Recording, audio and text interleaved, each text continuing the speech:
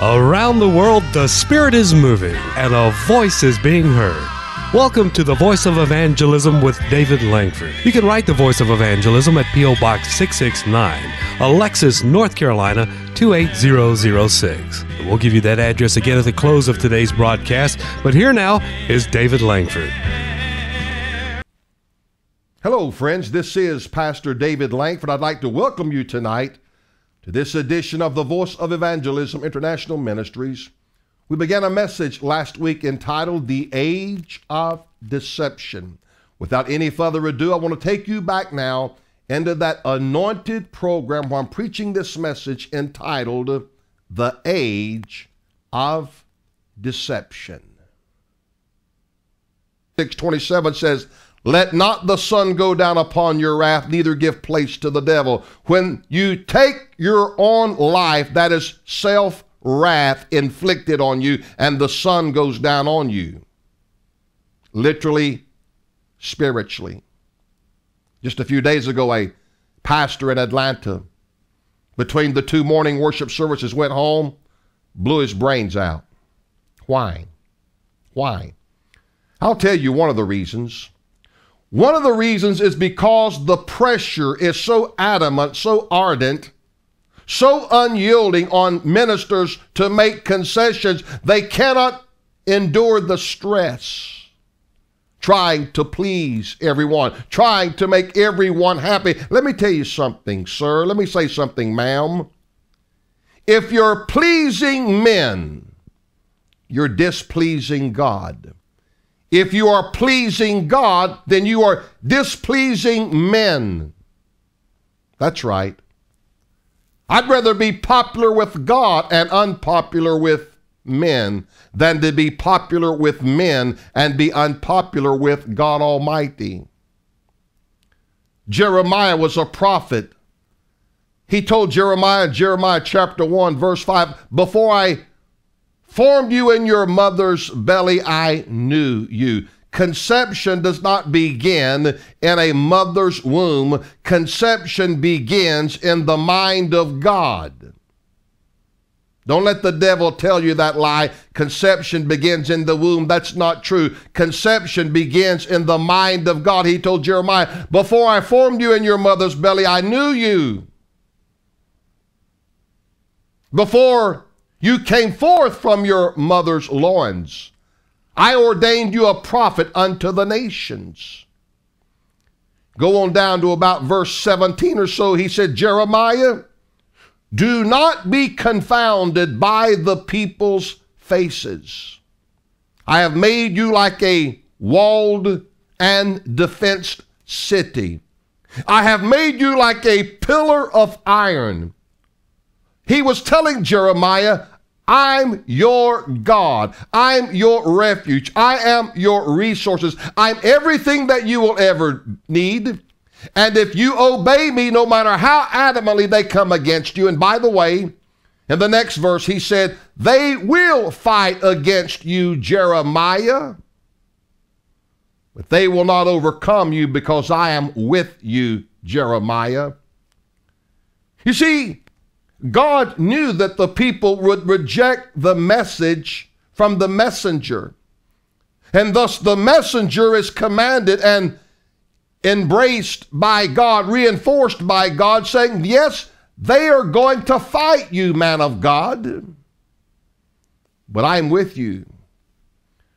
The New Testament equivalency of that is Romans 8:31. If God be for us, who can be against us? Romans 8:37, nay, in all these things we are more than conquerors through him that loved us. For I am persuaded that neither death, nor life, nor angels, nor principalities, nor powers, nor things present, nor things to come, nor height, nor depth, nor any other creature shall be able to separate us from the love of God, which is in Christ Jesus our Lord.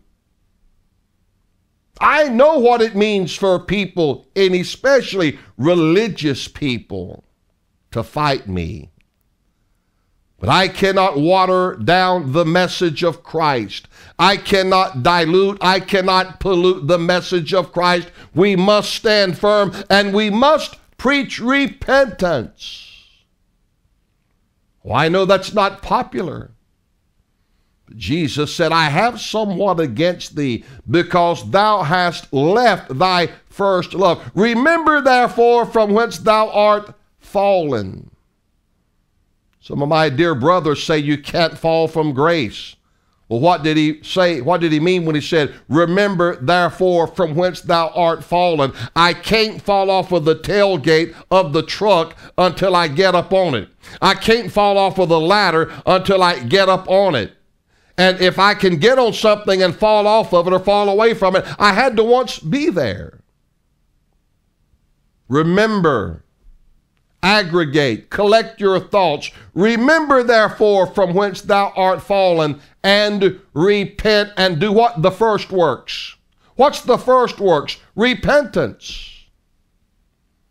But we don't witness that anymore, because that's an admission of guilt, an admission of sin in a person's life. Well, that's what the office of the Holy Ghost is for. To convince a man. To convict a man, or convince a man, convict a man that he's lost and undone without God. That's what the Holy Ghost does to men. He assures them, you're lost. You're without God. Just the other day, someone sent me an email, and there was a YouTube video attached to it. Wanted me to watch it. Well, I did not watch it. I don't want to watch it. But the subject was, preachers of LA cannot find any Bible verses that say shacking up is a sin. Now, I didn't watch the video clip. I will not watch it. I don't watch that kind of spiritual filth and trash. And that's what it is. You can say what you want to. There's nothing Holy Ghost, godly, and anointed about things of that nature. Nothing whatsoever. My point in bringing this up, I want to show you how shallow the preachers of LA are in all truth. They are so shallow, they are so anemic, that they make such statements. We cannot find anything in the Holy Writ that says shacking up is wrong. Well, I'm going to try to help those who right now, tonight, watching this program, or whenever that it might be, you're shacking up, you're living in sin, you are cohabitating, and you're not married. That is sin, and that'll take you to a devil's hell unless you repent of it and stop it in Jesus' name. Yes, I said every bit of that. You needed to hear that. You're sitting right there watching me right now. You're shacking up. Sir, ma'am, you know it's wrong. You're defiling your body, which is the temple of the Lord, and you know that it's not right, but you're fulfilling the lust of the flesh. Well, let's back up and see if I can't give you some revelation, some word of God to help ameliorate the circumstance. Romans chapter 13, verse 11. And that knowing the time, that now it is high time to awake out of sleep, for now is our salvation nearer than when we believed. The night is far spent, the day is at hand. Let us therefore cast off the works of darkness. Let us put on the armor of light, and let us walk honestly as in the day, not in rioting and drunkenness, not in chambering and wantonness, not in strife and envyings, but put you on the Lord Jesus Christ, and make not provision for the flesh to fulfill the lust thereof. Now let's go back. Verse 11. And that knowing the time, it is a time and an age and era of great deception. And that knowing the time, that now it is high time to awaken to what's going on around us. For our salvation is far more nearer than when we first believed.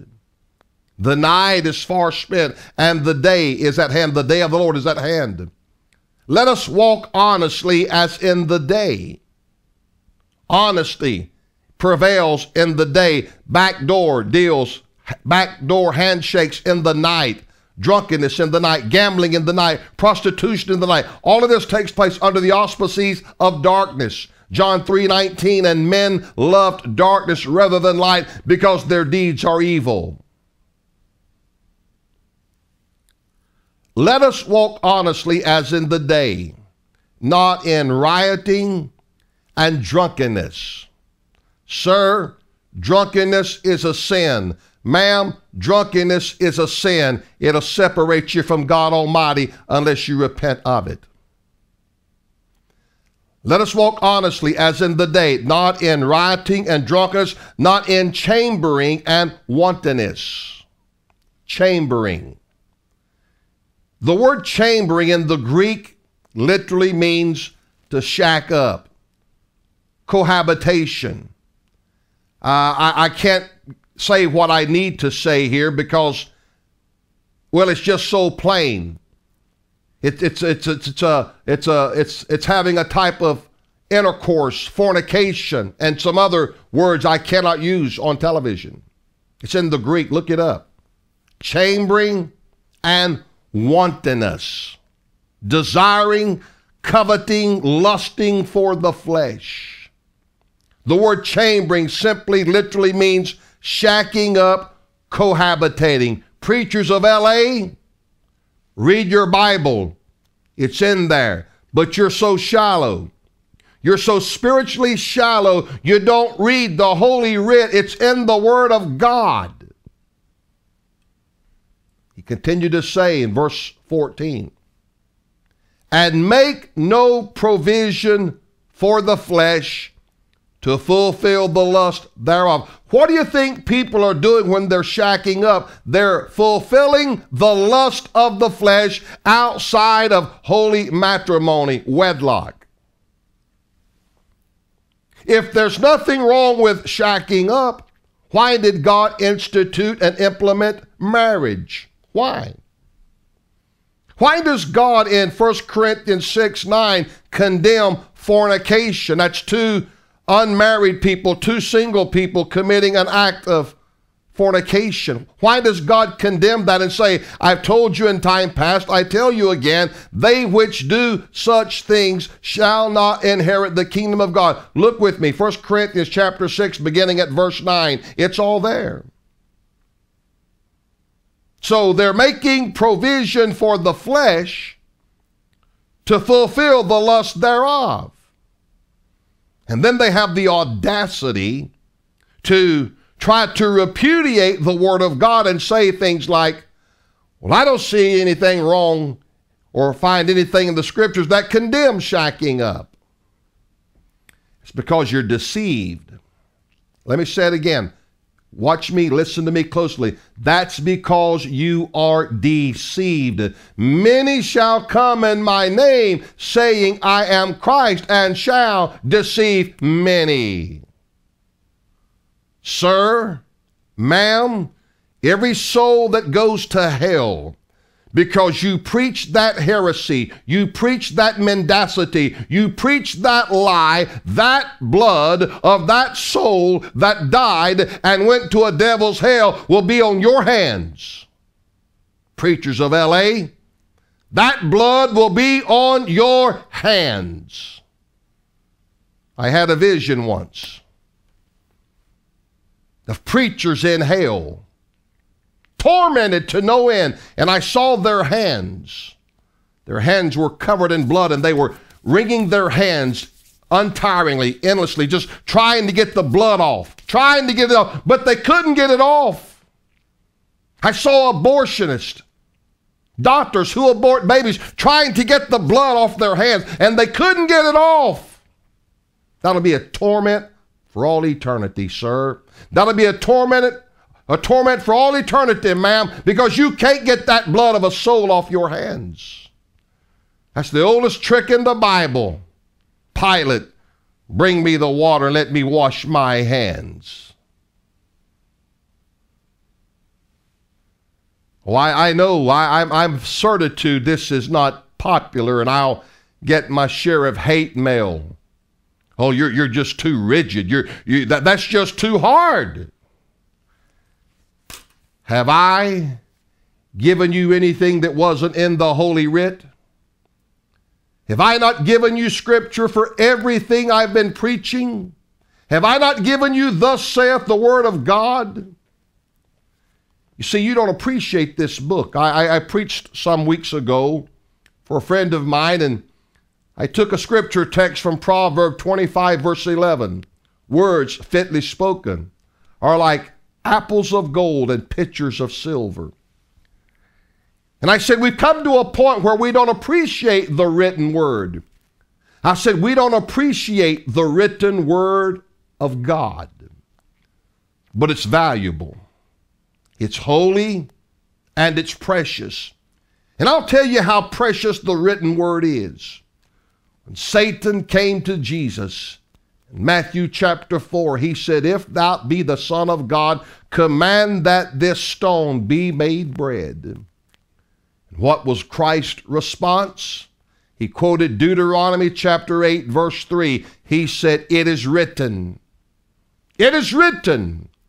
Man shall not live by bread alone, but by every word that proceedeth out of the mouth of God. 3 times Jesus said emphatically, it is written, it is written, it is written. Folks, it is written in this book, whether you believe it or not. It is written. I had another lady just the other day wrote me a 5-page letter. She rebuked me for calling marijuana whacky tobacco because she smokes dope. She claims she's a spirit-filled Christian. Rebuked me. Gave me Genesis 1:29. Well, I know what it says. I have given thee every green herb for meat to eat. That, my friend, verse where he said he gave every green herb for meat to eat was prior to the fall and the curse. So let's go eat cocoa leaves. The cocoa leaves, you know, cocaine. You see them down there in Central South America, pulling the leaves and eating them. They're getting high. That's every green herb, isn't it? Or tobacco, it's a green leaf. You can justify anything you want to justify. That's what they're doing. They're taking the scriptures and they're perverting them. They're twisting them. This is the age of deception. This is the age of people believing a lie and they're going to be damned, the Bible says. 2 Thessalonians 2:11, for this cause God shall send them strong delusion, that they should believe a lie, that they all might be damned who believe not the truth. Do you want to be damned? The way you're damned is by not believing the truth.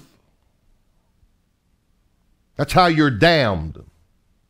They had pleasure in unrighteousness. I responded to the lady in one of my programs. I said, oh, I can see Peter, James, and John just a few moments before the Holy Ghost came, and cloven tongues like as a fire set upon each of them. And they said to one another, hey, dude, let's go ahead and smoke a joint right quick before the Holy Ghost falls and we start speaking in tongues. Can you imagine, can you fathom that? That's what you call a lie out of hell. Can you imagine Peter, James, and John saying, man, let's go burn one right quick before the Holy Ghost falls?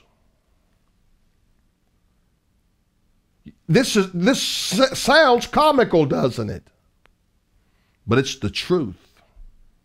A 5-page letter trying to convince me, a Holy Ghost, Spirit-filled preacher, that I'm wrong for saying it's wacky tobacco. What are we coming to? What is taking place is beyond description. But Jesus said to his disciples, look with me, Matthew 24:4. Take heed that no man deceive you.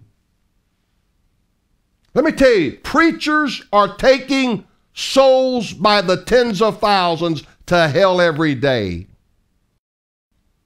One of the most prominent ministers in this nation said the other day, Allah and Jehovah is the same God. That's a lie straight out of hell. There's not but one Jehovah. Oh, I know there are many ways to get to heaven. Grasshopper. Are you kidding me? Are you kidding me? There's only one way. Jesus did not say in John 14:6, I am one of the ways, I am one of the truths, I am one of the lives. He said emphatically, I am the way, the truth, and the life, and no man comes to the Father but by me. You can't bypass Jesus, go to Allah, and get to Jehovah, God the Father. It don't work. And I know people don't appreciate this truth. Oh, they'll send tens of thousands and tens of millions of dollars to keep the charlatans on the air, but let somebody preach the truth and, well, we can't afford to support that. Doesn't bother me. I've said all along, we're only here as long as God wills us to be here, but while we are here, we will preach the truth of God's word no matter what people say or do. My heart is grief-stricken. My heart is smitten by conviction that we're tolerating this type of, it's not preaching. I don't know what it is. I told a minister friend of mine today, he was talking about this particular mega church, said, oh, the music is absolutely unbelievable. I said, they want entertainment, not worship. My God, Moses didn't have no great big orchestra or band on the backside of the desert, but he had a burning bush. Hallelujah. He had a burning bush. Jehovah showed up and he said, Moses, take off your shoes, for where you're standing is holy ground, man of God. That's worship. I heard some young lady some time ago, I commended her. I said, you did a great job on your song this morning, your soundtrack. Your song was wonderful. She said, oh, I didn't think it was such a good performance. I regretted complimenting her because I didn't know she was performing.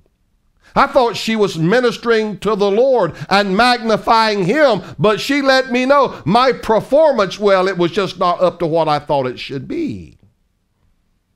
When did we start performing for God? That's because that's entertainment. She's performing to entertain the congregation, but that's not worship. No. We're becoming more and more divided every day, spiritually and politically.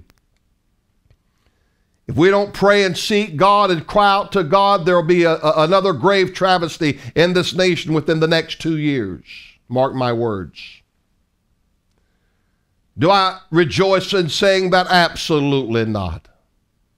Every time we have a tragedy, souls go out into eternity to meet God lost. Listen, somebody was arguing with me the other day and they said,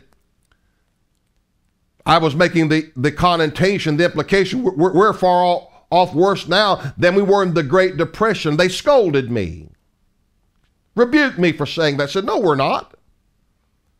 I said, what you don't understand, in the Great Depression, we didn't have food stamps, all these welfare programs, subsidized housing, unemployment checks. That's why you had shanty towns, people living in cardboard boxes. You saw soup lines. You'd have soup lines, so many of them right now, you couldn't feed the people if they weren't giving them free money to go buy groceries. And yet politicians have the audacity to say this stimulates the economy. People who don't have a job, people who don't have an income, you give them money, that stimulates the economy. This is the age of deception. You're hearing it. Remember the famous words, we have to pass it to see what's in it? That is absurd, to say the least. But it's taking place in your face. I said it's taking place in your face. And if we don't repent and get a hold of God Almighty and turn from our wicked ways, only God Almighty knows the gravity of where we'll be in the next several years. I want to take a moment to pray. Father, in the name of Jesus, I pray right now for that man, that woman, that boy, that girl that is sitting here watching this broadcast tonight. Lord, they're under conviction and they have an unction from the Holy Ghost to repent. They are constrained, they are compelled by the Holy Ghost of God to repent of their sins. Lord, and I want to thank you right now. I want to thank you right now for leading these souls to repentance. I thank you that you have washed away their sins. As they have sat there, they have wept, they have cried, they've had true godly sorrow and repentance for their sins. Thank you, Lord, for touching their hearts.